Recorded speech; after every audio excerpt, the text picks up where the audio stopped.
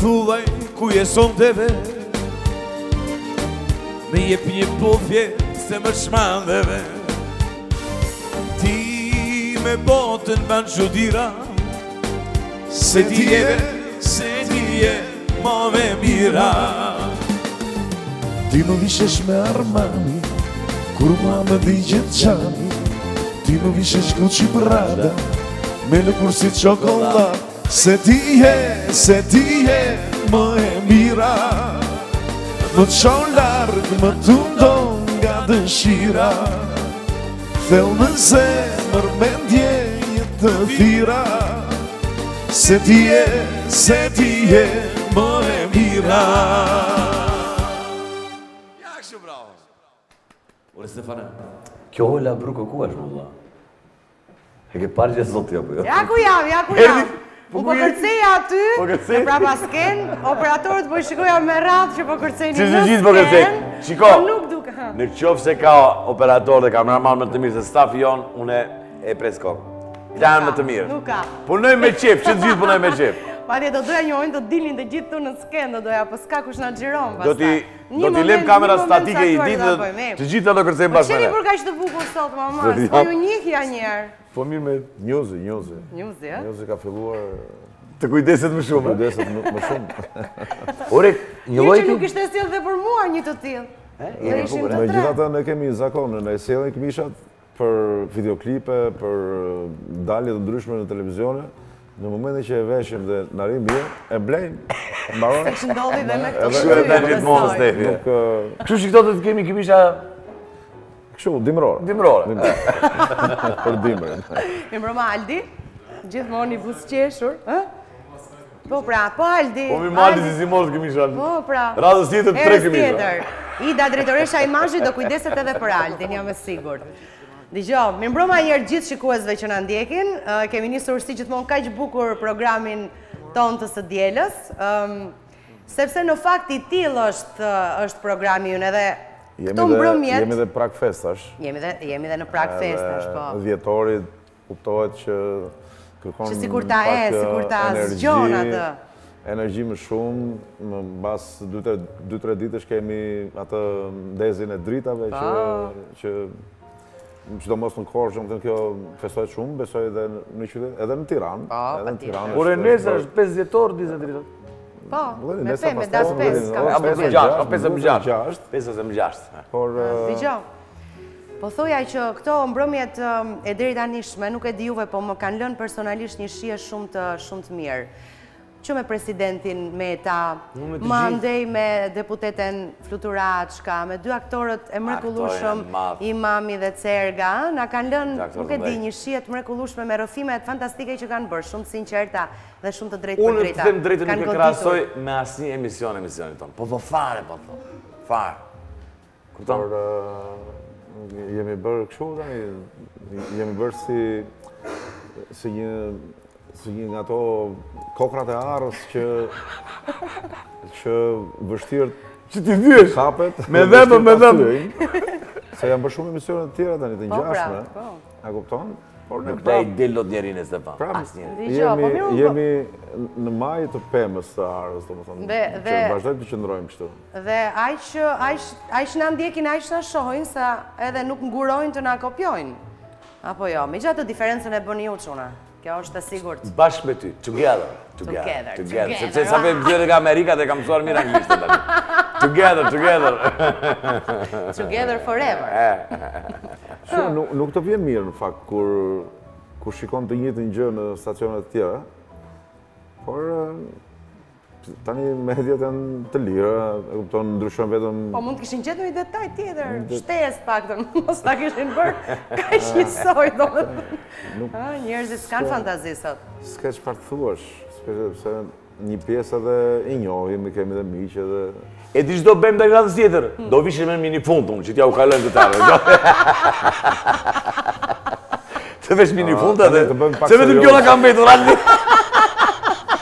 Ola, sa po bërë një përshkrim të gjitha javëve që ne kemi regjistruar dhe transmetuar në televizion, ka qenë dy politikan, por njëra edhe shkrimtare, shumë e njohur, shumë e talentuar, edhe dy aktorë.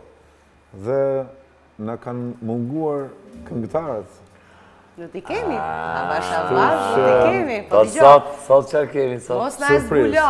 Nuk e zbulojmë akoma. Jo, e di pse, se tani është çasti për të falenderuar ata që na mbajnë në këmbë, që mundsojnë programin tonë. Kështu që t'i falenderojmë njëra ata dhe pastaj të prezantojmë me artistin dhe artistët. Po. Apo jo? Po. Dhe tani është momenti, është hapësira që i dedikohet atyre. Ata që mundësojnë programin Dola te Ola në sezonin e tretë. Po zhvendosem prap tek vendi im, sepse pranë vetes kam produktin ekskluziv të Illumina Pharma, që është partneri ynë në këtë sezon, në sezonin e tretë të Dola te Ola. Ja shikoni, unë e kam pranë vetes dhe do t'ju njoh me të tani. Ky produkt është no age, jo mosh, ndryshe, me no age mosha është thjesht një numër. Illumina Pharma sjell ekskluzivisht këtë suplement ushqimor që e rigjallëron jetën tuaj. Formule veçantë për çdo ditë të javës me efekt antiplakje në nivel qelizor. No Age bazohet në programin e riparimit të quajtur Sense, i zhvilluar nga Aubrey de Grey, gerontolog biomjekësor nga Universiteti i Cambridge-it në Britaninë e Madhe. Fokusi i punës së tij në studimin e procesit të plakjes së trupit është zhvillimi i një trajtimi të mirëfillt për plakjen. No Age, një produkt inovativ i kombinuar me 43 ekstrakte bimore, vitamina dhe minerale.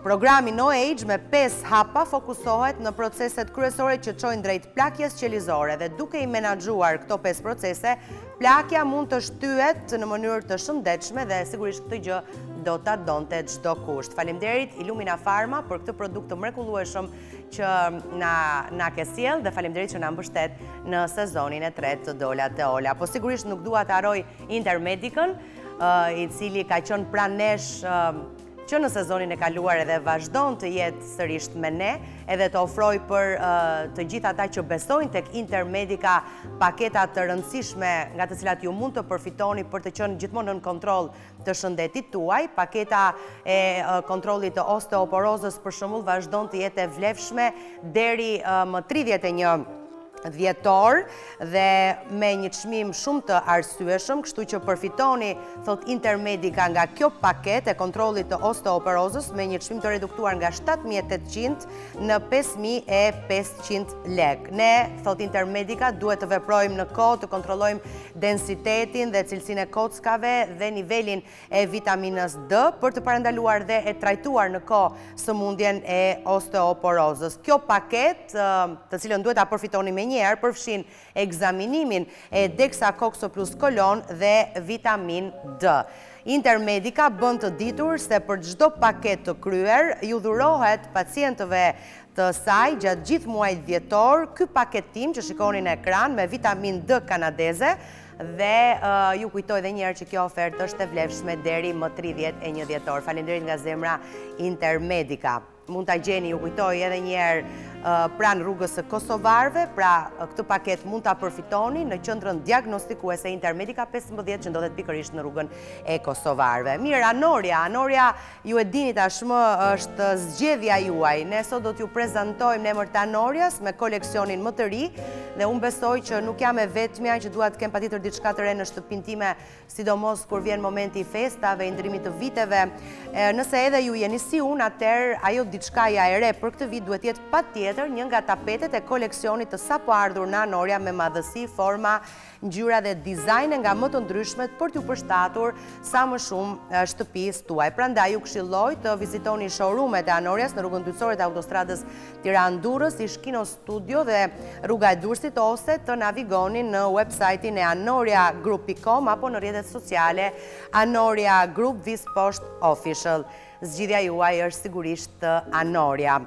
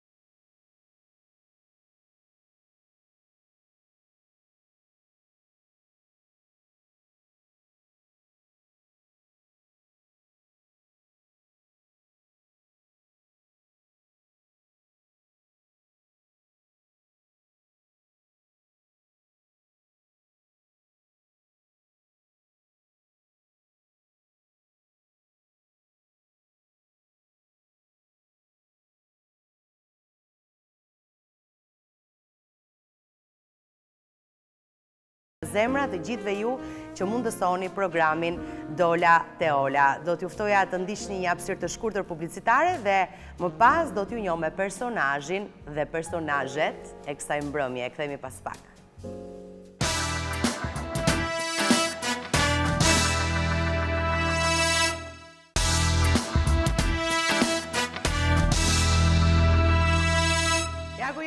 Sërish së bashku, faleminderit edhe njerë nga zemra të gjithëve ju që mbështesni programin Dola te Ola në sezonin e tretë.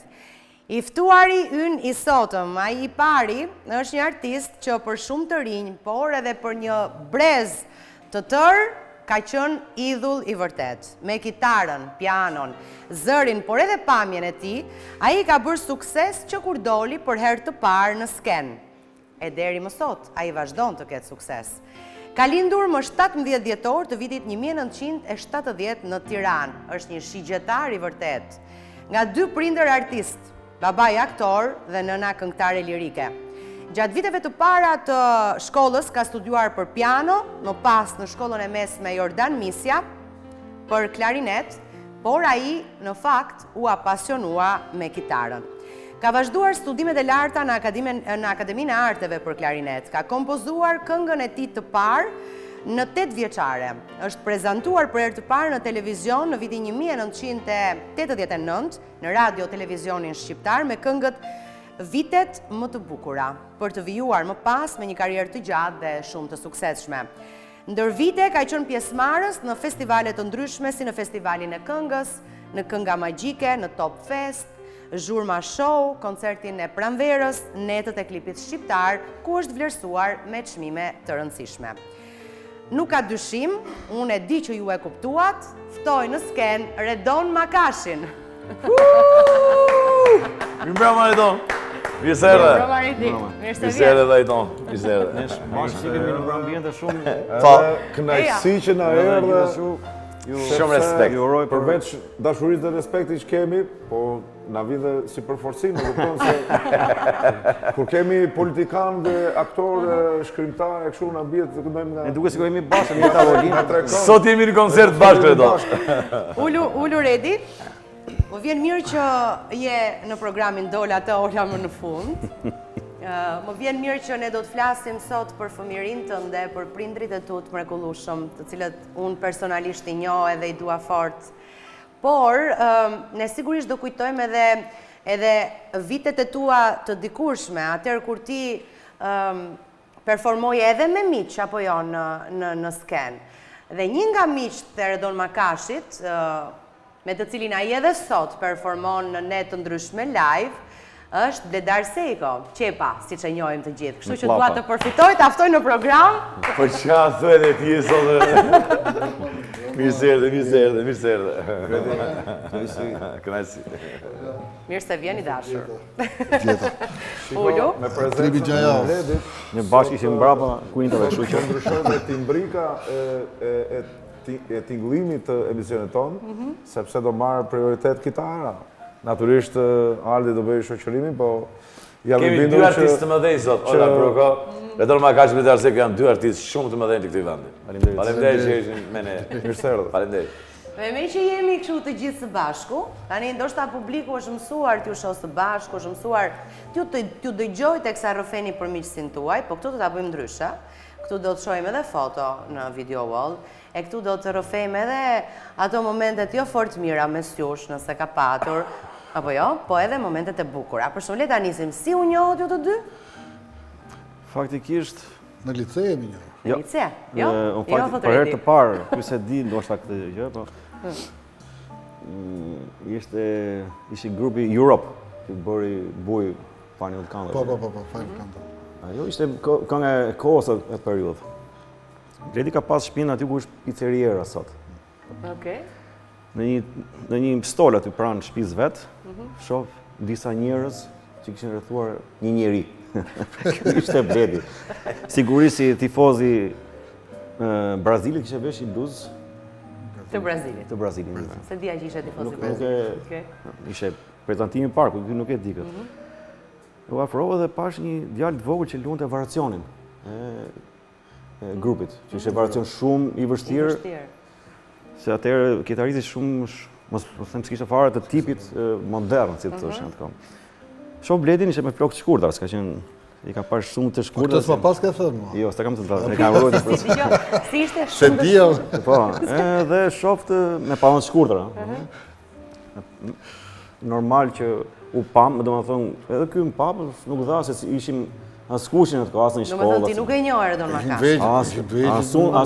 Për çfarë viti bëhet fjalë? Po flas prezantimi i parë që më kam parë. Viti? Aty ka qenë, e kemi qenë aty, do kemi qenë. Aty do kemi qenë klasë 7, klasë 8. Klasë 7, 83, 84. Okej. Më thonë, thjesht unë e fiksova një djalë të vogël që luante kitarë, të variacioni që variacionat këto ishin edhe luante fiks. Do të thonë atë moshë ishte. Unë bëri përshtypje se s'kishim parë në atë periudhë kitarrista të atij kalibri, edhe mosha. Ne ishim të vegjël. Pastaj ndodhi që rastësisht nuk komunikuat jo, bashkë. ne jemi faktikisht imi njoh lice. Që lumë në klasë. Që lumë në klasë aty u njoftën dhe thashun, ja ky djali që i binte kitarës. Ky nuk e di, unë sot po ja them këtë gjë. Dërgoj që Redi pëlqeu shumë si luante piano në ato vite. Biles u mblidhim në për klasat e liceut, se kishim dëshirë që atëherë që të bënim diçka, si po them. Krijonin, bënim. Po fillimisht imitonin Beatlesat. Kemi dalë dhe mbrëmje, mamën. Po mbrëmje.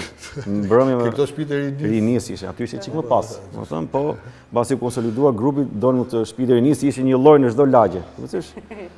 Jo, se kam vërtetë. Do thënë, ishin në çdo lagje ishin të ndërtuara fiks ça shtëpi rinie, do të thonë, kati i parë ishte ping-pong, kati i dytë bëhej muzikë. Si kanë qenë shtëpitë e pionierit dikur. Dhe ju performonit në këto shtëpitë e rinis. E fundit që ishte kjo shtëpi e rinis ishte diku aty javë shtëpisë tonë ke Magellan, ke Moskatit, ajo u prishte tani. Ishte e fundit fare që ekzistoi kohës.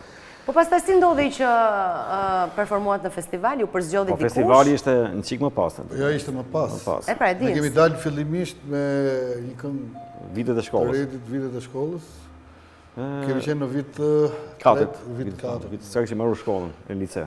Pa të marrë pjesë këtë 4 majt, mos gaboj me po me një këngë të Ziut. Si është kjo?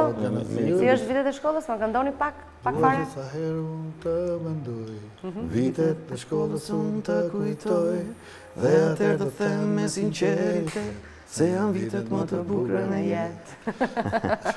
Kjo ka qenë kënga e parë. Po kjo kënga e parë, si thuash, derisa erdhi këtë pikë, ne nuk linim këngë të Beatlesave pa kënduar. Kemi pasu dhe një Gensi Gjebrem, po kaseta po. I cili është në Gjermani, shoku jon i hershëm. Dhe imitonim shumë Beatlesat dhe si thuash, akoma s'kishin krijuar një figurën tonë të kompozuarit. Thjesht ishim imitator të Beatlesave, se na pëlqen, kombinimet e zërave që i bëshëm. Ishte koha kur ndalohesha, apo ishte ka përcyer kjo kohë? Ishte kjo kohë. Ne dishim çdo fundjavë para shkollës, shumë nga basetat, një kapë. Po. Si vërtet?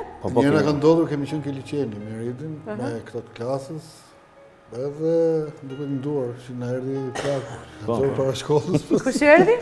Erdhi një plak nga këto fuksat. Fuksat e vjetër. Ky termi. Na mo tjeba, në qëjnë e komitet e rinis. Na qëjnë vërtet komitet e rinis. Na qëjnë në zonë para shkollës. Na qëjnë para shkollës.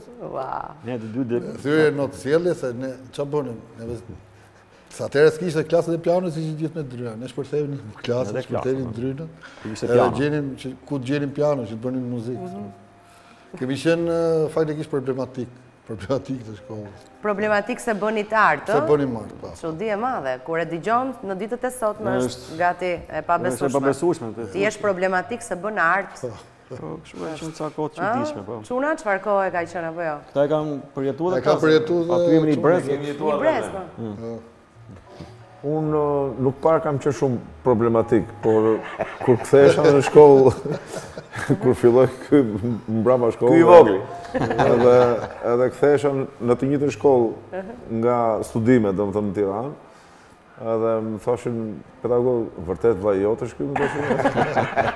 Nuk ka shanse i thëshin. Jo, më thëshë unë jam.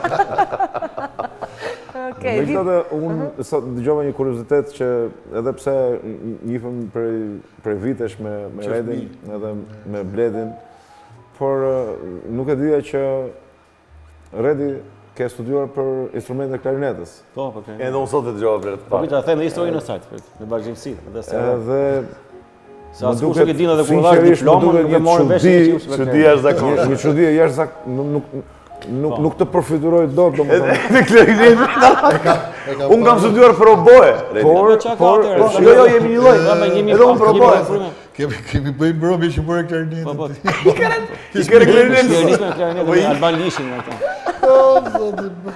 Çfarë deri ku çove raportin me instrumentin? Kam studiuar për piano, historia që kështu. Kam studiuar për piano në 8 vjeçare. Tani kur je për piano do të jesh në një orkestër që janë 50 harë që do të jetë një pianist super pianist. Dhe përzgjedhja e pianistëve ka qenë shumë rigoroze atë kohë. Unë nuk kam qenë shumë studiues, më tepër më pëlqen të krijoja në piano, në pjesë në gjë. Nuk i kushtoja shumë literaturës zysh Hagit, që më ishte zysha ime. Dhe normal vinte fundi fare që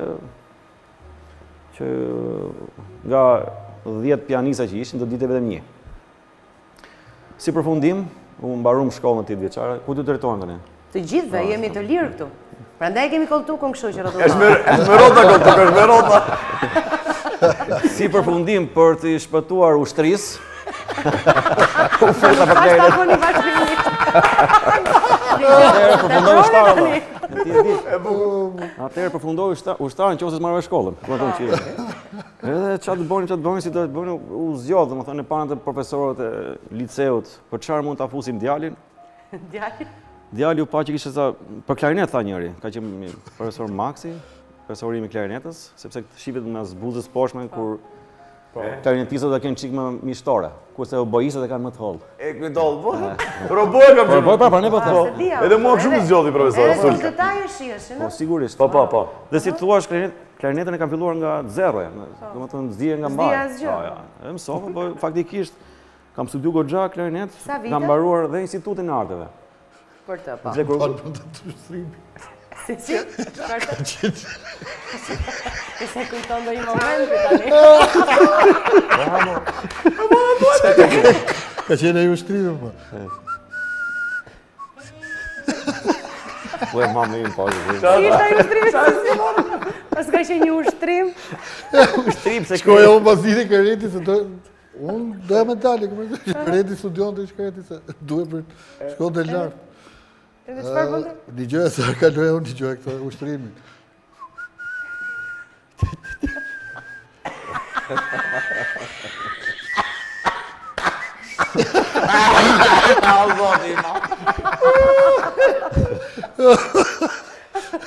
Jo, po kishte dhe orari, se prisja që ti këtë drita me fitimin, që dilte Redi, se dilte do të po dishte ti. Mban këtë vepër se ka kujtes fort, apo mos e keni përdorur dhe si... Jo, më farë, është kujt... Se dikur... Jo, më ka fiksuar. Fërshëllerim ne, s'kishim telefona me fërshëllima me rëshimet. Ka qenë ushtrimi teknik për prodhim. Edhe kërë digjonde nga lakti. Se ka futesh e kërëgjisa, digjohet klarineta rrëtë. Digjo, se si, sa e digjohet ti, thoje pas ka i, ka me fitimin. E mori sinjali. Një dim dhe një 2 orë që shpis dinin gjiro, sepse duhet studioj që mos ishen për shpi, dhe ne ndërkohë që ata kujtoni që studioja, ne dishim gjiro. Me që se jemi të instrumentet e frymës, të dy gjëra që ne i dim, por edhe për publikun. Instrumentat e frymës zakonisht fillonin mbas 8 vjeçares, domethënë sepse duhet kishe një lloj moshe, një lloj zhvillimi. Dhe e dyta, mendoj që instrumentat e frymës, për ata që kanë studiuar instrumenta frymore, por që kanë talent të bëhen këngëtar, i ndihmon shumë, sepse mëson edhe diafragmën, edhe fuqia që je, në thonjë të i detyruar të frysh një instrument frymor, ajo të ndihmon më mbrapa shumë në interpretimin dhe në vokal. Nëse kjo sa për një informacion, me qëse e lidhëm edhe Endri dhe Redon. Kemi qenë me vegla frymore që të dy. Pra ne shkojmë lart. Dgjoj, vetëm çike festivali. E fundit fare. Po, më thuaj? Punën e klarinetës, ta mbyllim me punën e klarinetës. Vërtet klarineti është instrument shumë i bukur, më ka pëlqyer, pavarësisht se ne diskutojmë. Po në fund fare kur kanë dhënë diplomë në shkollë të lartë. Do të thënë kur po hypja shkallët për të dhënë provimin e fundit që mbaronte shkollën në institutit. Aty shumë veta morën që unë isha për klarinet, se gjithë e dinim që për kompozicione, për piano, për kanto, apo din çfarë ishte. Aty u morë vesh që isha për klarinet. Gjithsesi unë kam kujtime shumë të bukura, sepse me atë shoqëria atë kohë është instrument shumë i bukur. Ti e ke këtë instrument në shtëpi? Po ta kisha do ta studioj, po është dorëzuar në shkollë. Për ta blerë sy më asaj pune, kështu që. Okej. Ti merrte shkolla mbrapsht atë? Ti merrte shkolla? Po, i merr. Edhe neve gitarët që kemi. Po, dhe gitarët, po. Po mirë, po piano ke në shtëpi? Tani po, po, atë Jo, një sekond. E ke në shtëpi piano? Por tani po flet. Po, për tani. Po mirë, tani po. Po, kitarë ke? Po. Po do të bësh gitarë shtëpisë tani aty, po lero. Po klarinetën dhe klarinetën ta kesh në shtëpi e kam fjalën. Ku shkojnë dasma? Pasere, mo ta kujtosh tek sa I bie në shtëpi. Jo, po mima duhet përshtatur. Mbetemi pak tek festivali, regjia na ndihmon të shohim këtë foto. Edhe ta diskutojmë pak. Si ndodhi, e di që është komentuar gjatë kjo foto, edhe ky momenti juaj, po më thoni pak si ndodhi që unë gjitet në këtë skenë? Në rastësisht në dëgjoj Piro Çako tek për vitet e shkollës. Këto nga parë ka qenë vitet e shkollës. Vitet e shkollës. Rastësisht na dëgjon ke emisioni I Vera Grabocës, që kishte bërë, edhe I pëlqyen shumë, si më thënë, kombinimet e zërave, edhe kishte menduar një këngë apo safat për ne, si më thënë. E kishte shkruar Enkas për ju? E kishte shkruar për ne, Enkas për ne. Në bashkëpunim me Morenun. Na e kujtoni pak se na ka marrë ishte një këngëtare e re në kohë. Na e kujtoni pak, një fragment. Mosha jo të rini, në çdo zemër jeton, ti I fal dashurisë, në çdo hap koson, të duam që sy të qeshin gjithmonë, qeshin gjithmonë. Kemi pas dhe Agim Doçi që ka bërë tekstin që të gjithë skenografin, si do të dilim, si do estim, ai bënte ai do të zbrisim këtu, do bënja këtu, do futen në Morena, pastaj në fund në mes, do bashkojnë të tre, gjithçka. Sa për roti I varg, zbrisi I shkallë. Roti I varg tjetër. Me skenografive, po ka qenë viti parë që është bërë festivalin Pallat Kongresëve, gjithmonë bëheshe në opera, ka qenë viti parë. Po ka qenë live apo? Live, pjesë me gjitha, po. Dgjoj, veshja, flokët këtu, e disi ngjani si dy djem shëmbullor të mirë. Këto ka qenë veshjet e teatrit në gjithë. Jo, po prit, as pak çapkën, as pak rumujaxhi, as pak antikonformist. Po deshe bërë. Nga ata që shqyen edhe dyert për të bërë art, nuk e di. Po deshe mund bërë në mujë, po ishte 89 akoma. Kishte akoma bile se momenti për syzet çam ka bërë. Po nuk e lini me zbit, sepse nuk e lini sepse dolën Beatles ato, John Lennon. Gjatë John Lennonit thoshin atëherë. Pra ty nuk të kanë lënë të dalësh me syze? Me syze. Aty, mbrapa skenës, si me thonë një hoqja për momentin, edhe në momentin që do dilja, i të marrin të normal, ka të mësosh. Edhe u bëgjë? Asi gjë. Sepse I pëlqeu kënga që fliste për rinin. Edhe u harrua çdo detaj. Kjo është koncert pranverës, po këngë Piro Çakos. Po, me Piron. Një Piro Çakë, kompozimi I Piro Çakës është gjithë kjo. Qasu prega fare. Edhe këtu ka qenë një festival pranverë. Shafaj. Vazhdoj. Harron që zemra ty janë lehtë. Pse folën vaj. Qortimi tyre vajti kot. I vogël më nuk jam. Vërtet një natën erdha vonë. Një natë. Kërciste Dajaku. Ska ora 8:30 shtëpi, ska më. Në 10 çerek më të bëshoja, s'kishe më as programa se që gjumë gjithë shtëpi. Dita I sinjali pi. Në 10 s'kishe më. Në orën 9. Në orën 9 ishte një emision, një dokumentar, një film. Pastaj dita jo stema këtu. Stema fare. Besë ajo. Ajo e orë, ishte ora. 10 çerek s'kishe më televizor, gjithë në gjumë. Pa ne një natë. Si ajo animacionit ishte. Si ajo to që të pusho zemrë. Ajo të dhe bie! Si ajo që të pushon zemrën. Me fjalë që pushon programin. Po keni qenë një dyshe shumë fantastike. Edhe jemi. Po s'jeni si në këtë kohë. Dgjoj. Pse nuk e vazhduat? Pse nuk qëndruat si në këtë kohë? Pse si vazhduat duetet? Natyrë kështu rebele, themi. Pëlqeja gjërat. Redoni jo? Jo, edhe Redi. Po Redi, si më thënë, mbajti atë linjën e vet. Kurse unë ndryshova linjën komplet. Doja të bëja diçka të fortë, diçka të re, cila diçka të re për Shqipërinë. Siç ishte albumi që Dora më thanë Norway, megahertz. Ishte më metalar. Po tot ishte, si më thënë, doja diçka më kështu, më tej. Pastaj fillove të rritesh dhe flokët, bëre fiks. Po mirë, pastaj u liru çdo gjë. Kjo ka qenë dalja e parë. Kjo ka qenë dalja e parë. Po vitet e shkollës. Vitet e shkollës, po. Dhe vërtet e çuditshme, unë mbaj mend çdo detaj të këtij momenti. Çfarë mban më? Sepse ne kemi dalë mas orës 12 në program, do thënë shumë me emocion dhe pa e ditur se çdo na prishte. Live sa do Pa e ditur se ky ka qenë piknisja e karrierës tonë se çdo ndodhe më pas me ne. Sepse direkt të nesmen, asaj mbrëmje ne dorim të dielën, që dolëm nga liçeni. Dalonin njerëzit.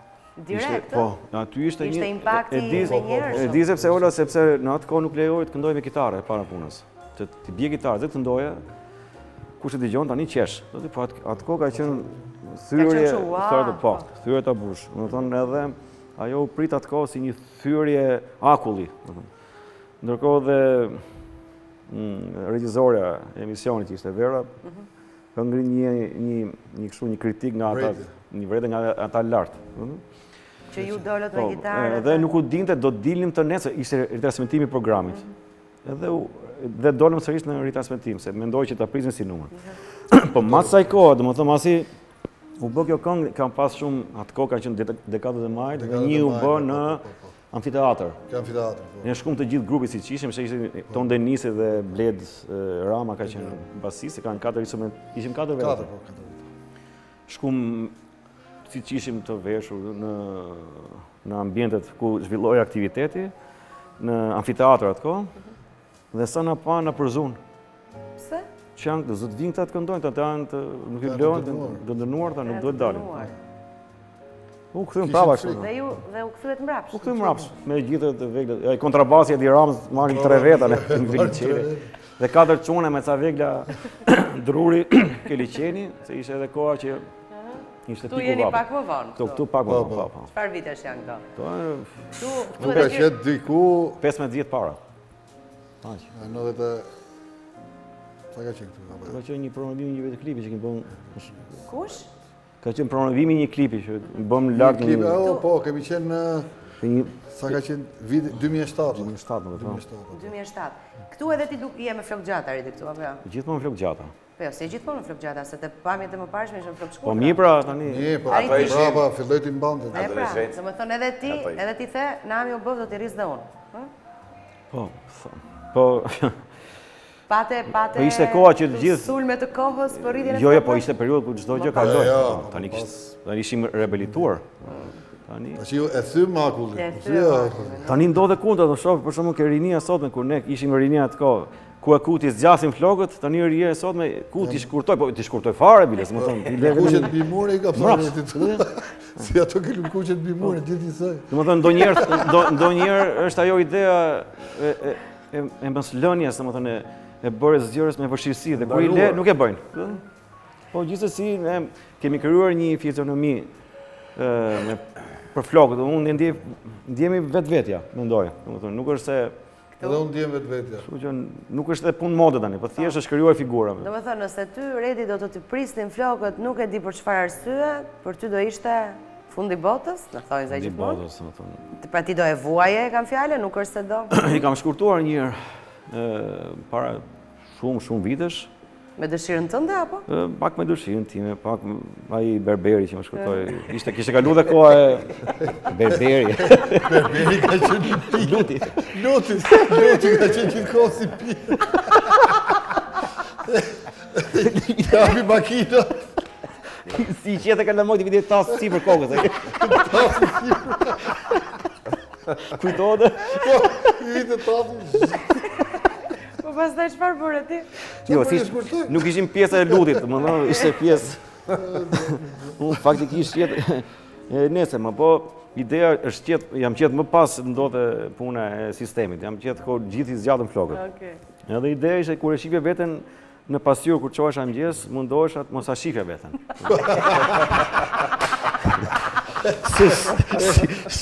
Se si isha unë, kuptoj, nuk e person tjetër. U treme nga veta, s'ke lidhje fare me të. Tu ka qenë një aktivitet, kemi qenë Sarandë, ha? Sarandë, po. Kemi qenë Sarandë këtu. Po, në Sarandë kemi një koncert, kemi të bërë. Në kalu shumë. Po, me vërtet kemi glu shumë. Kaloni gjithmonë në kohë bashkë me Sander Shokën. Disi është problemi, gjë që u dishme. Unë shoqëri kam të zjeruar, tani kemi mish, normal. Po kur takoj me Bledin, duke siguremi pikërisht ka do fotot që nëzorë për para. Më thënë, koha jonë në vetë ka ngelur te ka do vite. Dhe nuk ecem për para. Gjithmonë kur jemi, janë si të qeshur gjithmonë. Jo, me lërë këse shpari, aty mbrapa, me lotë kemi sheqë. Çfarë kujtuar? Qa bëjmë? Jo, leja. Ama o, çfarë kujtuar? Ama o, Jo, se me dohe, jo. Jo, e thëmë, qa po bënim? Jo, se ta bëjmë shumë, nuk do ta bëjmë... Ta bëjmë mas emisioni. Mas emisioni. Në kohën thash, kur në trasi Ola, do dalim ndryshe... Do dalim ndryshe. Jo, do dalim... Do dalim ndryshe. Ndryshe, po. S'ta themi Dolën. Po pse? Jo, se bëjë valla, bëjë ti. Po s'do e bëni do me thonë? Po e më do dishim pak të shtërmuar, një qal, Po si pra hë, ma bëni... Po një qaluar, një me kurizit. Po jo, se bëjë. Jo, nuk e bëjo. Bëheni teksa... Bëheni teksa ikni të skenat, të këndoni tani o të dy. Jo, më... Hajde. Do t'i gjomu se do t'a majt a udi në... Viste kemi nërë në këto portale, rri. Do t'a majt. Do të qështë në portaleve diskutojnë. Jo, nuk do t'i të atje, po... Më të gjohë mua, do më thënë gjithë kjo biset do bjerë poshtë për e bëmë. Jo. Ti do kapin gjithë më këtë. Për kundra zi, të siguroj. Jo, po ju do shkoni të skena, redi, ju do shkoni se do këndoni. Dhe redi, po e do unë, vi unë base e me dollë, pas e shekër. Si, do më thënë unë do bëj Sandri për shapu, si të Sandrit, ajde unë do vikë. Jo. Po duhet ma imitosh, do më thënë në një ecje, sepse të është ecje normale. Do më thënë, Nuk është ecje normale. do e shqo, po unë jam pas qosh, juve do vinë në skenë tani, edhe unë vi mas jush, do ecim kësho. E me redi me nduam të fotesh në këshu. Si, 3. 3, 4.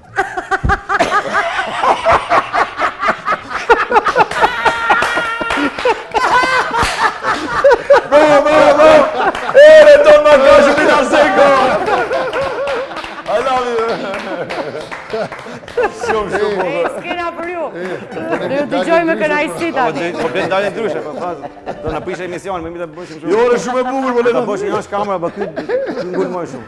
Si apo Sa e bukur.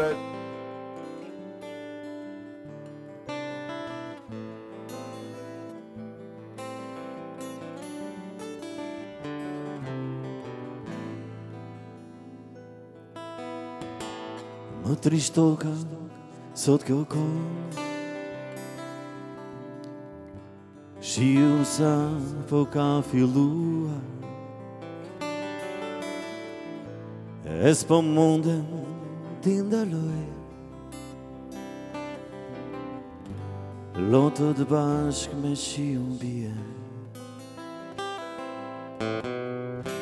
I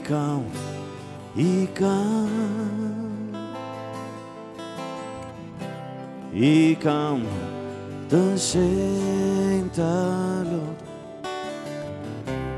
I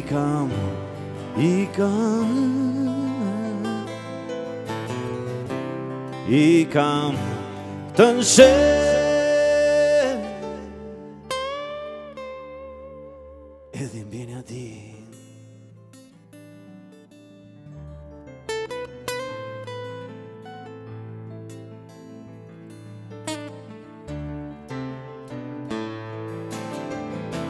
I pëlqeni m'aventurat, rini bashkon vetëm vona, dhe në shtrat veten e gjeni, nga mes nata krejt të lodhur. Ku jam,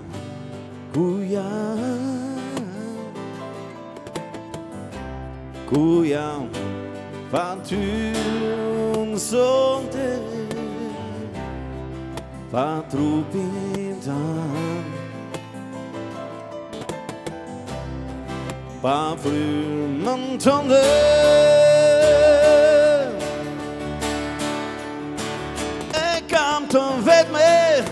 E kam të vetë me shpreh, e më ndihmon sa herë që ndjehem keq, e ndaj nuk dua e dashur të tumbas, në jetën time gjithmonë e dua pranë.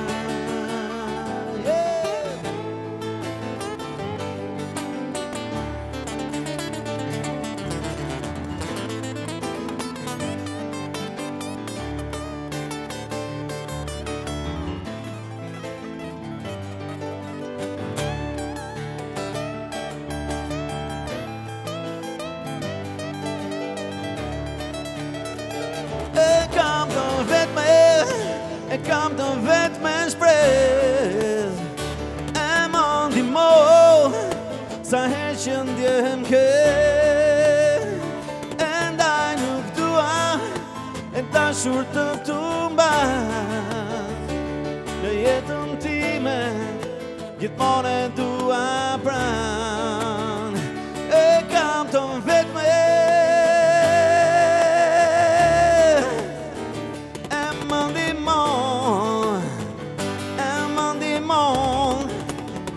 e kam të vetë me,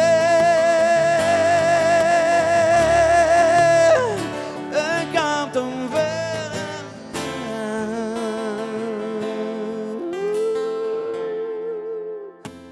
e dashur më ndihmon,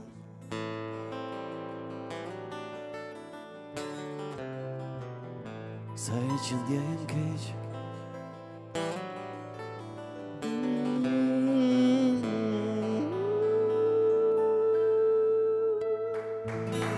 Bravo! Bravo! Redon Makashi, Bledar Sejko! Shkojmë në një hapësirë publicitare, kthehemi pas pak. Super këngë. Bravo!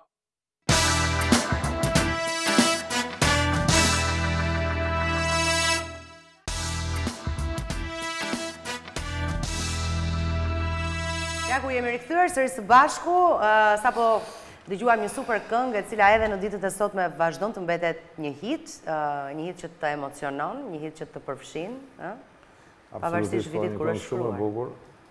Dhe në vërtet jam kurios, jo vetëm për vete, por edhe për publikun që po na ndjek.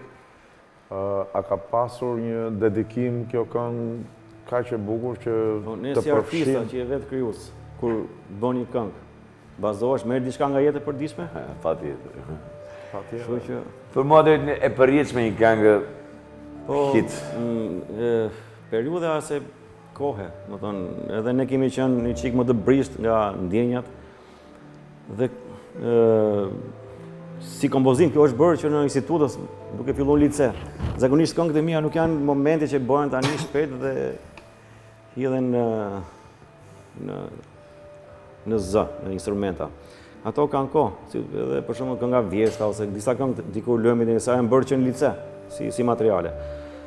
Dhe duke ndetë sa më gjatë të marrin kuptim dhe nuk lë të gabosh për një element vogël. Se ndonjëherë kur bën një këngë shpejt dhe të ikin ca gjëra, si se bëra kështu. Shumë e thënë. Kështu që kur i më gjatë e merr të dhe ka dhe një gjë.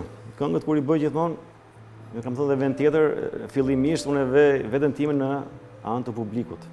Bravo. Dhe si do e presin, si do e ndjeku. Ve Redonin në stol dhe Redonin që këndon. A e pranon ky njohuria që është këtej nga poshtë? Apo jo? Shumë. Kështu është. Ne sot jemi në rolin e spektatorit. Që po na kënaqni.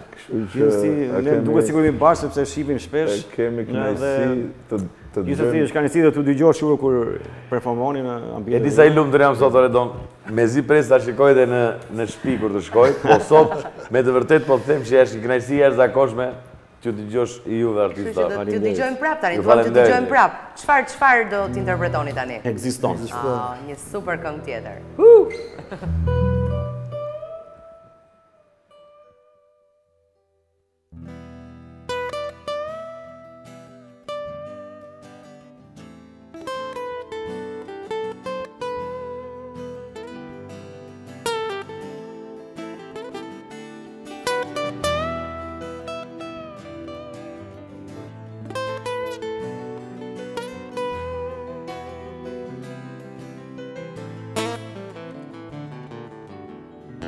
Një reze djeli ty të zjon, janë sytë e mi të depërtojnë, se askush tjetër s'mund të shoh çfarë unë në sytë e tu dalloj. Ma mungon enigma ime, ti si qeli pa mjëndron, dëshpërohesh si fëmijë dhe ma largohesh, dhe kur kthehesh e penduar më dorëzohesh. Ekzistoje ti tek unë çdo moment, ekzistoje brenda meje miravje.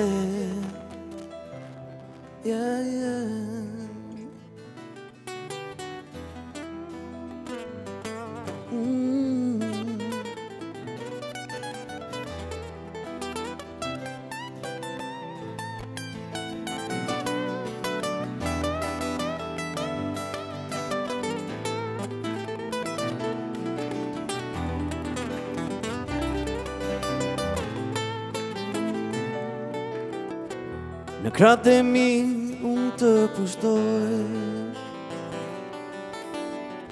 nga frike e vdekjes të mbroj. Ti e ajo, a e kupton, se ekziston, unë ekzistoj. Pse ke frikë ti zemra ime, çfarë të trembull se kuptoj, mos kujto se unë do t'iki, do t'largohem, se një jetë me ty është pak që të jetohet. Ekzistoje ti tek unë çdo moment, ekzistoje brenda meje miravje. Ekzistoje, ekziston në çdo moment, ekzistoje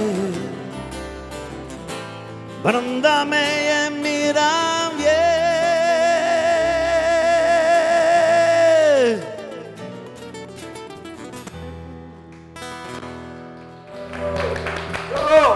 Super! Bravo! Të këngën më duket e ka shkruar Timo Floko apo jo? Po tekstin tim. Përshëndesim Timon. Bravo! Këngë që e përfaqësojnë kaq bukur muzikën shqiptare, dhe uroj që edhe rinia e sotme t'i dëgjoj me shumë vëmendje, sepse vërtet janë vlera. Faleminderit. Eja Redi, Bledi ti na fal pak tani. Po, vazhdo. Nuk do ikësh, po do rrish këtu me ne, por tashmë pranë vëllezërve korçar, se ne do merremi çik me fëmirin e Redon Makashit. Me mua, kjo e dori afër teje, o? Shohim çik Redin fëmijë, shiko çfarë fëmijë ka qenë Redon Makashi. Sigur s'ka një ngjashmëri fare me... Se s'ke ngjashmëri, ke? Çfarë fëmijë ke qenë ti Redi? Po, kur jenat, domethënë atë kohë s'ma e mend fare që se çfarë. Po çfarë të kanë treguar prindrit? Pak i urtë, po pak dhe trazavaç, kuptimin e gjërave. Cisha shpreh nuk lën dy gur bashk. Shumë kurioz. Po, kurioz, po. Gjithmonë kanë qenë kurioz për të shpikur ca gjëra që atë kohë ishin të pa imagjinueshme. Kjo fotografi më kujton ke në Nëntkaçet ka qenë një fotosklevehu ku vishin gjithë kalamët që hypshin Te ky kali. Në automatik, dishin quna gocat gjithë. Në gjithë saj. Gjithë, ka qenë një kali që po të shove gjithë brezin tonë, gjithë është ky kali që dishin gjithë. Po, edhe ky automatiku. Këtu, kurse kjo foto tjetër është... Tu je me kitarë, a? Kjo kitarë ka qenë një kitarë e Kujtim Spajvoglit, një regjizori shumë të njohur atë periudhë, i cili pati ju e dini historinë e tij si ka qenë edhe... Po këtu e ke marrë sa për të bërë të foton, apo ti e ke ndjerë vërtet këtu? Jo, kjo, unë kam qenë shumë i vogël, ndërkohë këtu, si kesha vënë si thuaç gishtat në kitarë, nuk mund të them që ishte një gjë që s'kan fëmijët qef për të prekur, për të... Po ti preke pikërisht një kitare, një rastësi shumë e bukur që tregon për atë që ti do të bëhesh më pas. Në kohën kur në shtëpinë tonë vinte shpesh Ferdinand Radi dhe regjizori i mirënjohur Hyseni Akani. Dhe shpesh merrte Hyseni kitaren dhe këndonin këngë të brezit tyre, ka qenë të këngëruse faktikisht. Kështu ka qenë koha atë kohë, siç kemi qenë. Dhe më pëlqente tingulli i saj.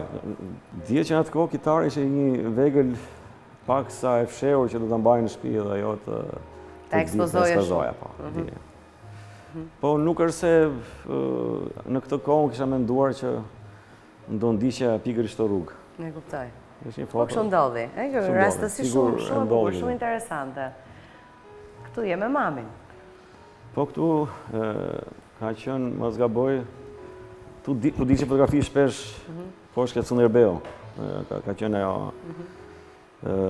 ku është dhe sot, po atëherë ka qenë pak më ndryshe, ku gjithë Tirana ndishin atë ambient poshtë. Dy prindër artist, të bukur dhe në pamje, i gjithë publiku i admironte dhe i admiron ende. Po unë kam një përshtypje nga aq sa ju njoh ju, që ti ke një lidhje të veçantë më shumë me mamin se me babin. Është kështu? Po, drita ka qenë më tepër, edhe më tepër jo e dalë sa fitimi, se fitimi... Jo e dalë sa fitimi? Në kuptimin e... ata kur shkoni xhironin filma rinë me muaj. Drita ka qenë më prezente në shtëpi. Pastaj më prezente kanë qenë gjyshet. Ato kanë qenë ato që... Ato s'kanë rritur praktikisht? Fatkeqësisht s'kam një fotografi me to që ato kanë rritur fakti. Gjyshet kanë qenë e babit, ka qenë në shtëpinë ku ende jam sot kësaj dite dhe mamit ku pas shtëpinë ke zoguzi. Dy kanë qenë ndonjëherë të hikur shumë. Dhe ti qëndroje sa te njëra gjyshe, sa te gjyshe tjetër? Në shtëpinë time kryesisht, po kur mërzitesh e Shtëpia ke gjyshe e babit kanë pas një baç ata ku nuk mungonin pemët dhe kafshët. Ka pas një obor ka qenë shumë... Kjo t'ka bërë që të lidhesh shumë me kafshët, e di që i do shumë kafshët, macet sidomos. Po, janë kafshë bukur shumë, janë shumë inteligjente. Edhe nuk kërkojnë shumë për kujdesje macet. Nuk kërkojnë shumë për kujdesje macet. Po, lajnë vetë, da. Po këtu po bën detyrat. Po këtu jemi në... Akoma kemi qenë kopësht. Kanë qenë ato... si vizatime që i mbushe me ngjyra, me gjëra, akoma në... Parashkollor. Një diqër, për mujton, e shumë këtë gjelin? Këtë gjeli është akoma në shpi, sot e kësa ditë, këtë gjeli, një gjeli verë që u ise lullet me të. Kurse kjo... Tu po regullon bicikletë? Bicikletë, se të nesmen kemi pas një garë me shkollën, ku bonim ato garat me shkollën, ku kishim bicikletat dhe ka qenë dielë të nesmen dhe garonim gjithë fëmijët e në shkollës dëshmorët e vlerisë. Kush kishte bicikleta? Fitove ti? Të nesërme? Tani mos ta marr atë meritën kot. Po fitova. Fitove. Po mirë, merre plot meritën pse? Pse nguron? Dgjoj. Po në ditët e sotme je bicikletës? Po sigurisht po. Në kuptimin e përdor bicikletën për të kryer punët tua apo përdor makinën? Pa tani makinën, po do ishte kënaqësi të kesh bicikletë. Po me bateri tani se... Po, i kemi dhënë deri vonë bicikletës, dhe më thënë pa hyrë ke pjesa makinës.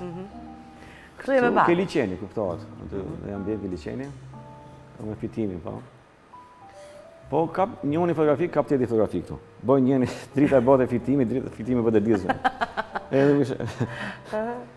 Pjesa e arrush është mira që dielës ani me këtë. Ja ku shohim. Tani këtu në shtëpi Fitim dhe Drita Makashi, për gjithë ju që nuk e dini, janë prindrit e Redon Makashit, të dy artistë të mirënjohur të Shqipërisë. E shef atë shqiponjë mrapa? Ajo... Edhe unë kam patur se lulja në shtëpi. Në bas të video kjo u rrit dhe shkojnë dhe në tavan. Edhe në kohën që vite viti ri, kjo ishte pëmë viti ri. Bullojnë dhe dhe gjërash. E zbukuronit me pambuk më kështu? Po janë shumë detaje, përveç ne si persona, ka dhe shumë detaje. Shi pas ka dalë gjithë aty poshtë. Po, në mes teje dhe mamit ka po. Po të shohësh e një televizor i liria. Kështë ai që shkoje e ndroje aty vetë? Po, që ndroje vetë. Pa telekomandë, më thëmë? Pa që telekomanda, ajo biles kur...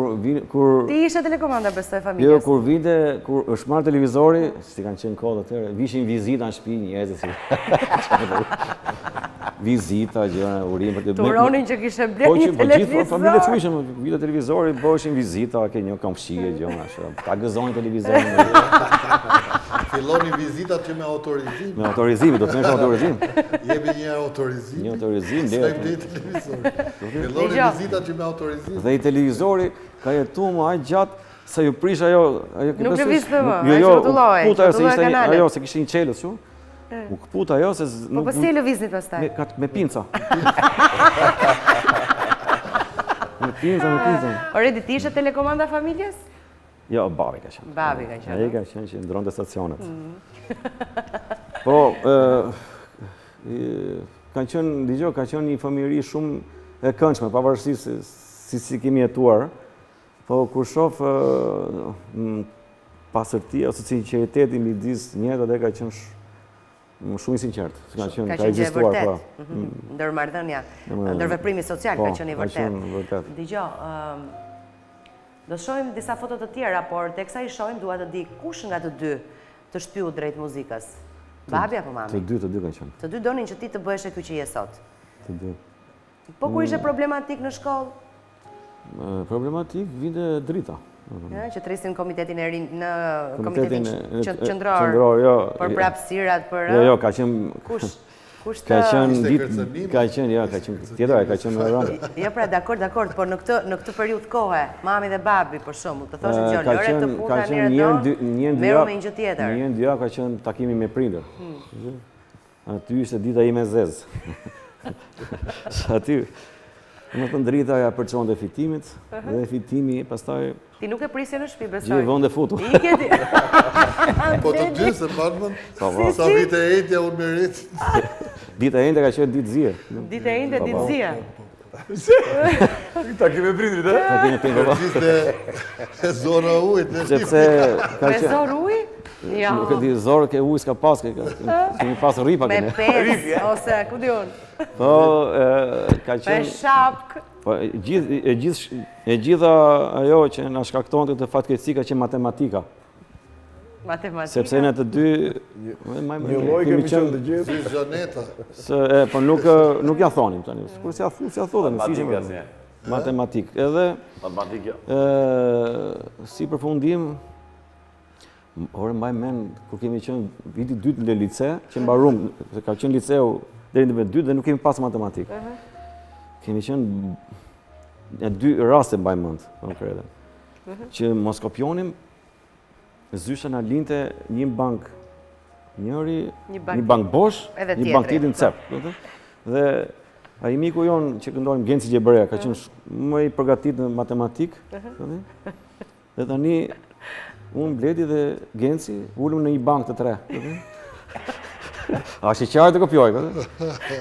Hynë zysha, tani shef gjithë njëre në i këtë cepi. Ju të 3 aty. Po ju të 3 që bënë aty. Shpejt në shpërndauni. Ajo e dinte shumë që ne të dy me Bledin ishim jo aq të fortë në matematikë, ose hiq fare. Dhe mbaj mend provimin e fundit fare që basi u mbyll matematika, provimin na i tregoja bëjri kështu thosh. Shkon, domethënë na i tregoja shqiptare domethënë. Që s'kishin për të kaluar një herë matematikë. Në vit të dytë mbaronte matematika po. Në vit dytë. Si përfundim na i tregoi dhe kalum shumë mirë matematikën me në të kalusa. Do më thonë, kjo ishte shkaktari që në takimin prindër ndodhte gjëma. Që ishte ditëzie, pra praktikisht e Indja, për shkak matematikës. Këtu shohim babin, Redon Makashi, në dy rolet të ndryshme, besoj? Nuk është një rol i parë, ka qenë ky, po ka qenë filmi i parë që ka qenë institut, babi është njësit i gueril. Me më falë, të tani më doli nga menjam, edhe mu së më falë që i shoh filmet shqiptarë. Po këtu? Ndërgjegja. Jo, këtu është ndërgjegja.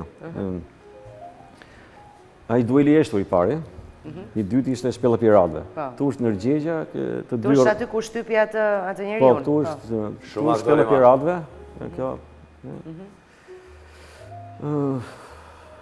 Si e përjetoje ti, Redi, në atë kohë, kur ishe ende fëmijë, kur pastaj fillove të rriteshe, si e ndjeje, si e përjetoje famën e babit? Faktin që babai jot ishte një aktor i njohur i... Në thonë, respekti njerëzve ka ekzistuar si në shkollë, si në ambientet të tjera, dhe më thonë, si të thuash, në një farë mënyrë hapshin rrugët dhe artistët në atë kohë kanë qenë, sidomos aktorët dhe futbollistët kanë qenë, si të thuash, ministra, mund të them me kuptimin i mbani, shumë privilegjuar, jashtëmase, shumë. Artistët sidomos kanë qenë jashtëmase të privilegjuar.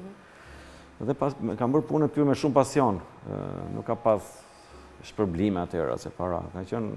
Dielës ka qenë një film që kanë xhiruar mbas Malit Dajt, ka qenë filmi Trenjez me Guna, ku kishin marrë konserva, hanin konserva, ku mungonte çdo gjë dhe ushqimet mungonin. S'bëj fjalë për pagesa. Po, dhe ata ndërkohë e kishin pasionin për të. Ka qenë një brez që po sot, pse ka një tërheqje babi? Pse nuk luan më? Po, ndoshta është natyra e tij që është pak më e tërhequr dhe ka mbyllur që me filmin Vdekja e Kalit, që aty s'ka marrë më pjesë. Filmi i fundit ka qenë i babit. Ka pas ftesa deri vonë, dy regjizorë që ja bën ftesën, por nuk ka pranuar. Është zgjedhje e babit. Është zgjedhje e tij, po. Po, ka qenë i pranishëm bashkë me mamin, pikërisht në atë eventin që u bë enkas për vdekjen e Kalit, që erdhi i ristrukturuar. Po, kanë qenë. Kjo pastaj është, kam përshtypjen që kjo foto është shkëputur nga një duet fantastik që ju të dy keni patur, në që sa herë dëgjon këtë këngë, emocionohesh. Që rastësi, domethënë nuk bë pa kuptuar që do mbetet në arkiv dhe një kujtim shumë i bukur, se ne s'kemi pas kënd tjetër me dritën. Një spektakël që bëj vazhdimisht në televizion atëherë, si thua ishte një ide Pandit dhe domethënë vëllezërit Laço dhe Pandit dhe Bledit. Një duet që pati shumë sukses. Ishte natë e dueteve, pse s'bën një duet me dritën, me mamën. Edhe vërtet doli shumë bukur dhe prit goxha mirë dhe është si thua që kujtim që mbeti pa kuptuar. Në jetë janë ca gjëra të çuditshme që ngelin ca kujtime të papritura. Ishte një spektakël normal që bëhet. Dhe mbeti.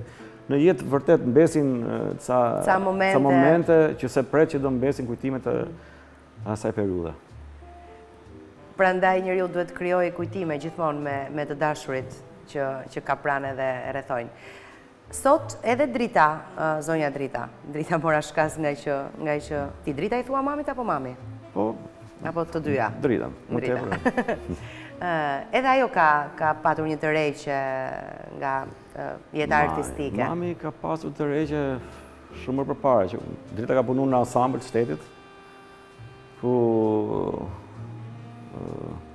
dishin dhe koncerti e shtetit. Ndodhin në ca vite vllai ose daja im donte ta ratisej në Jugosllavi, ka qenë ato kush. Dhe ai personi që siç i morën vesh më pas, që udhërfysi i çoi deri aty dhe tha, ke një dritë, i tregoi, ke një ambient deri aty, keni kaluar kufiri. Këta kishin vazhduar që 2-3 veta mos gaboj, të rinj ata çuan të ri, daja domethënë. Menduan që kishin kaluar kufirin, ndezën zjarri duke ngrohtë, duke diçka e tillë. Vetë se kur dëgjohet një zë, pa rrullën. Qa pa rrullën? Dje që i kishin rrethuar dhe arrestuan. Më thënë dhe ishe ta deklasuarit atë ko. Dhe normal që atë ko dritën e largun nga, ka qenë prezantuse dhe këngëtare, soliste dhe koriste. Nuk u largu nga puna, po u largu nga gjitha funksionet, ku dishin jashtë atëre. Larguar nga prezantuse, nga gjitha. Thjesht e lani koriste të ansamblit aty. Dhe ka pasë shumë bukur, dhe ka. Fati, jo ka qenë që ne mund të kishim pësuar edhe më keq se aq, ka qenë që babi, më thënë gjyshi im, ose babai babit ka qenë zhvar, ka qenë dëshmor. Në atë periudhë dhe për 5 maj vinin këta, që vinin vizita. Po, për të nderuar dëshmorët. Si thua u balancua jo një qik, në thënë, në shpëtoj kjo idea e familje dëshmori, se kemi patë sa ke lagjen e ca tipa, kur thuc, që ata tipat, në thënë, që ata ishin shumë të këqi se qonin këto fjalët i zmadhonin, dhe më thënë, një këta deklasuarit, ndërkohë ne ishin në familje dëshmorësh, fatmirësisht dhe babi ishte, atëko që ishte goxha emër, dhe në shpëtoj kjo fakt, po drita vetë mbeti në këtë ansambl për thjesht si në korë, ku vinë aktivitetet e shtetit nuk e merrni sigurisht që s'kishe shanse, për shpëtuan dhe duhet, si thuash, kemi shpëtuar mirë, dhe më thënë, po pastaj ne kemi qenë brezi i fundit që ishte, po ndryshon të sistemi.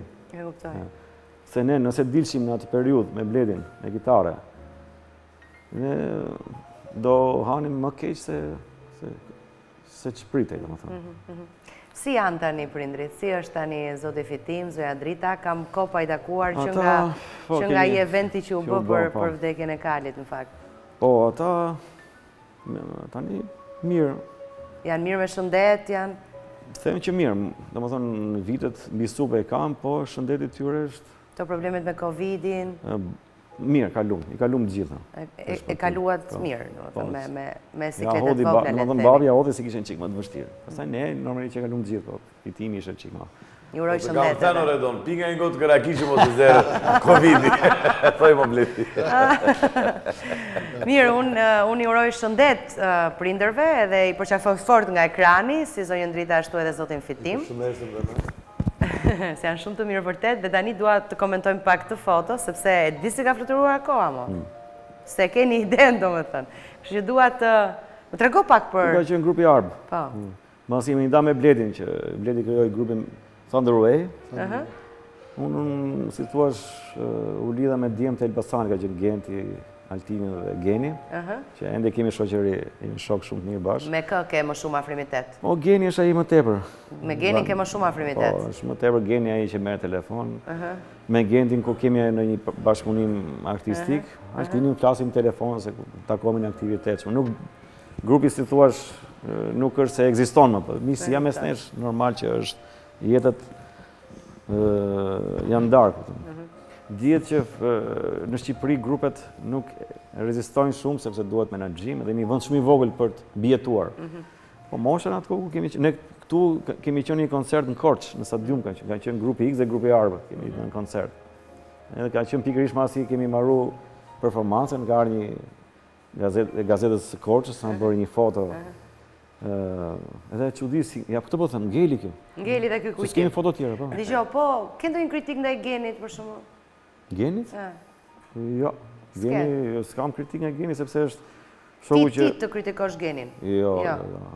Ai, domethënë, në momentet vështira gjithmonë më merr telefon ose flasim gjatë. Ndërsa Geni ka një kritik për ty, Redi. Ta dëgjojmë çik.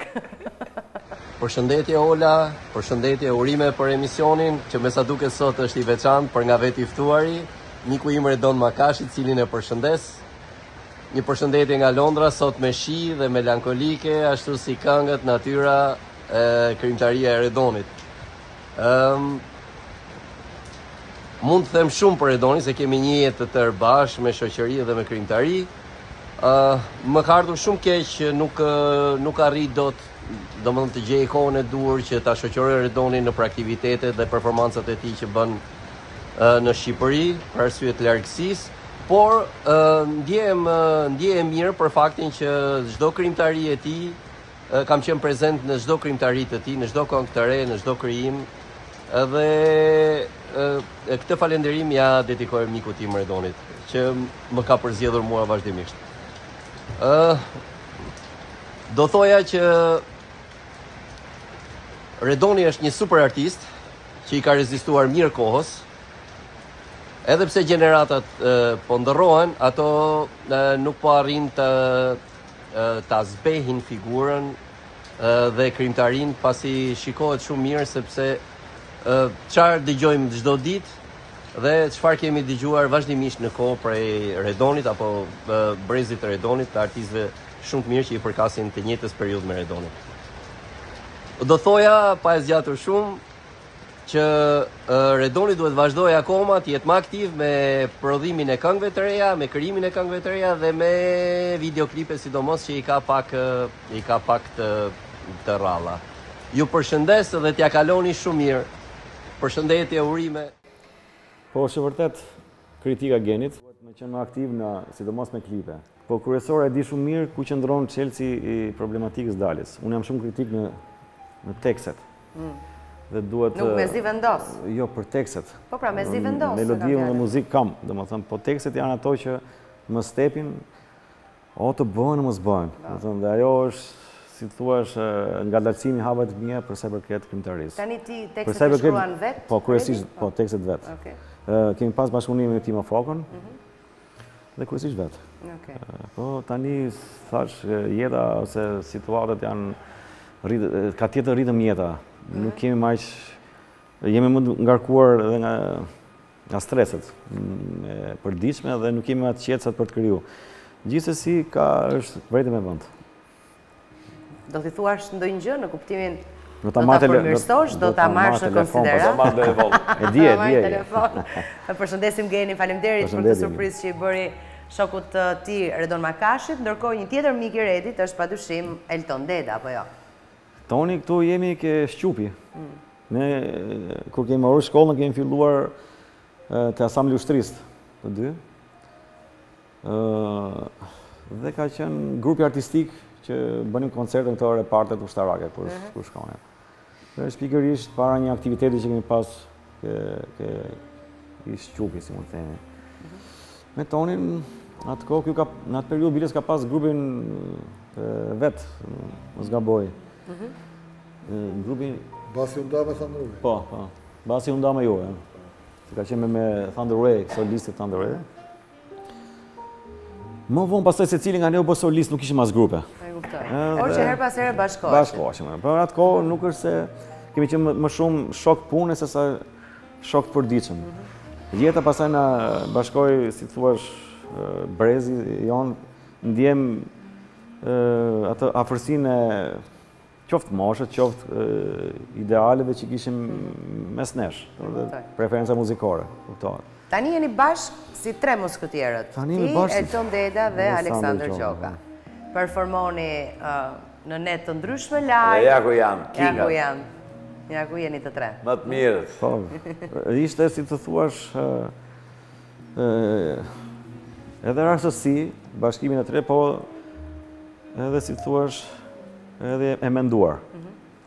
E menduar, them sepse në rastësi që dolëm në festival të tre. Dhe e menduar ishte që pse mos krijojmë një pub, një lokal. Dhe krijuat një. Atë kohë, Bledi ke qenë në Itali, ku ke qenë në Greqi? Unë qenë në Itali. Ne s'ka qenë. Në atë kohë. Ka diku te Sheshi Wilson, ka përshtypjen ka qenë, po. Te Tirana e Reja, te Këshillimit Dinamo dhe boj një tre muskëtjerët. Si thuaç që atë kohë, pastaj ne nuk u ndam në shumë evente, shumë koncerte. Do të thënë lokali u mbyll, po për arsye të ndryshme, por ju e vazhduat. Kemi pas dëshirë gjithmonë qefi mod për një koncert. Nuk e realizuam. Gjithmonë ka qenë ëndra ditëshme për ekraneve, do bëjmë këtë koncert, ikshin ditët. Se shpejt do kemi koncert, ikshin ditët.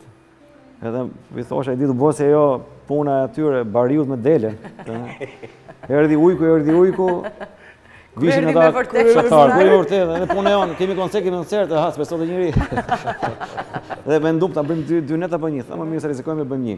Dhe vërtet ishte një një super koncert që dhe ne kemi frikë tani kur ulemi dhe mendojmë për të bërë albumin e ri dhe për të bërë koncertin e radhës, sepse mendohet që ta konkurrojmë atë koncert, po ndonjëherë shohim pak të vështirë. Kemi dhe duhet mënyra ose të zgjedhim një mënyrë tjetër që mos përsërisim veten.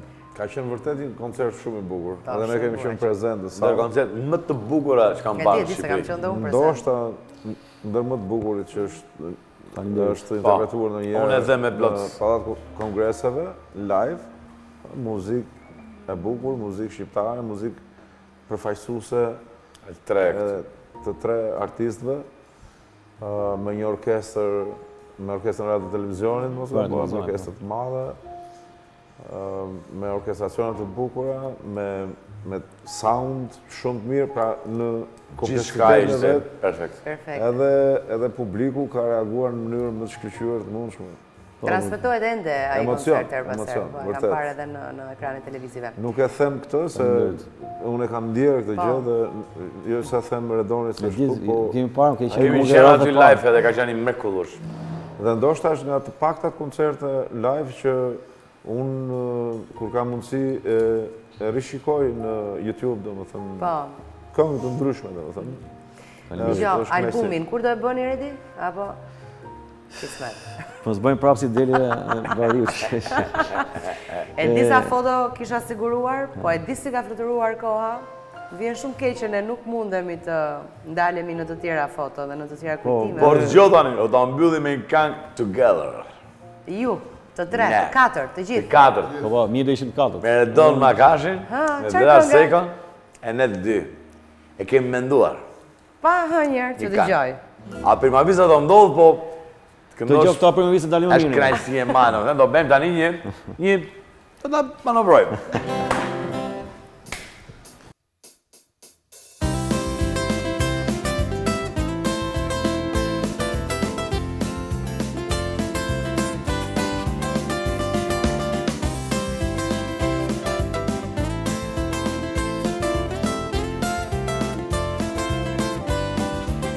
Ja ziljara, ora mbaroj, me zi po pres, që ta takoj, dhe vajza duke, me qatë në dorë, dhe si një flutur, ajo vrapon.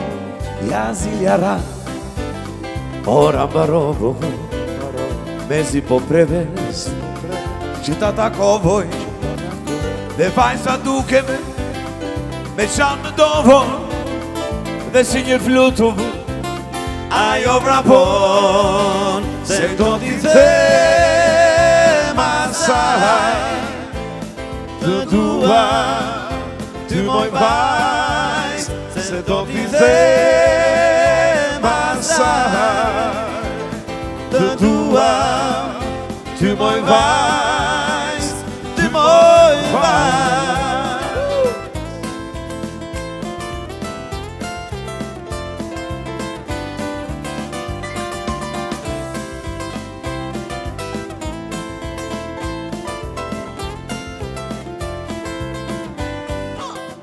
Midis të tjerve, shpejt e daloj, shoh sytë e saj që s'janë të qetë e më kërkoj. Dhe vajza duken, me qatë në dorë, dhe si një flutur, ajo vrapon.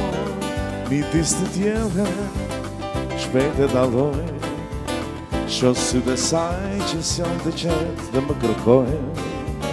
Dhe vajza duke me qanë të torë, dhe si një flutur, ajo vrapon, se do t'i them asaj, të dua, ty moj vajz, se do t'i them asaj, të dua, ty moj vajz, se do t'i them asaj, të dua, ty moj vajz, se do t'i them asaj, të dua, ty moj vajz.